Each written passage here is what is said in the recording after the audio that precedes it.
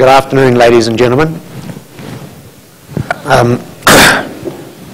Thank you for coming to this afternoon session. It's titled Navigating the Regulation Nightmare in Offshore Transactions, which is a slightly dramatic title given to such a dry subject. I suspect that either you've wandered into the wrong session or you think that we might skip through this fast enough to give you a fast track out to the cocktail party afterwards.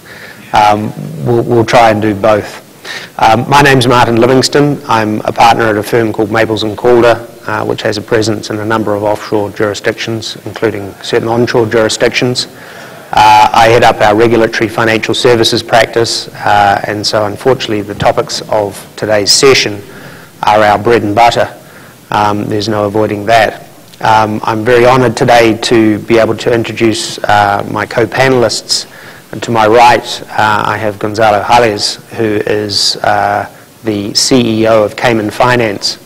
And in that role, he has to keep a finger on the pulse of many policy developments, not only within the Cayman Islands, but also internationally.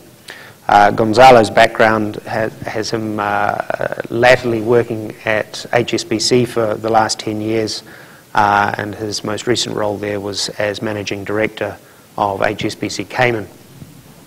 He's also been President of the Bankers Association and a member of many consultancy groups and committees in the Cayman Islands on policy development and legislation. And to his right, we're very pleased to have Robert Snedeker from the Regulatory Fundamentals Group based in New York. Robert's a managing consultant, and his group or firm advises and assists investment managers and investors in the fund space. So similarly, they are embedded in the US regulatory developments, and we're very thankful to have Robert give us his perspective from the US today. If you were to try and draw a thread through each of our presentations today, there's one common theme. I'm going to be, first of all it'll be Gonzalo, and Gonzalo's going to have a quick look at FATCA. And for those of you that are new to FATCA, we might have to apologise up front. I'm conscious that this conference in particular, and many others, has been delivering a session on FATCA for the last couple of years. So we've made a slight assumption that you're already schooled in the basics of FATCA. Gonzalo, I believe, is going to be focusing more on where we're at now, with a particular focus on the IGAs, the Intergovernmental Agreements. Robert's going to give us his perspective from the US looking outwards, the onshore legislation that's creeping offshore, with a particular focus on Dodd Frank and the CFTC rules and any attendant requirements coming out of that might affect you and your business offshore. And lastly, I'm going to be looking at two other acronyms called AIFMD and EMIR. And up until about a month ago, I thought an EMIR was a very important person in the Middle East. Unfortunately, it's not, or it's not at least solely that. It's another EU form of regulation that is mirrored on the US side under one of the titles of Dodd Frank.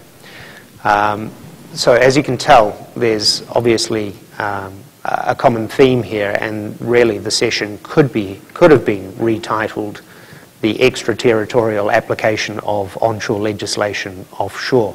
But if we had titled it that way, I think we probably would have got half the audience here. Nonetheless, that's going to be the focus. In terms of structure, each speaker is going to give you about 10 or 15 minutes presentation of their slides, which should leave us about 10 minutes at the end, hopefully not cutting into any refreshments afterwards for Q&A. But being on the graveyard shift, we're very conscious of timing, and we also realise that we are the three men that stand between you and sex on the beach, which I understand is the featured cocktail this evening at the sponsored event. So without any further ado, I'd ask Gonzalo to kick things off with his rundown on where we stand with FATCA. Okay, thank you. Thanks everybody. Thanks again for choosing to be here. You probably heard about FATCA many times from many people.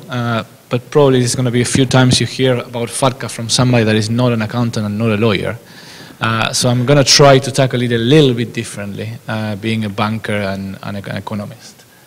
Oh, sorry, what happened?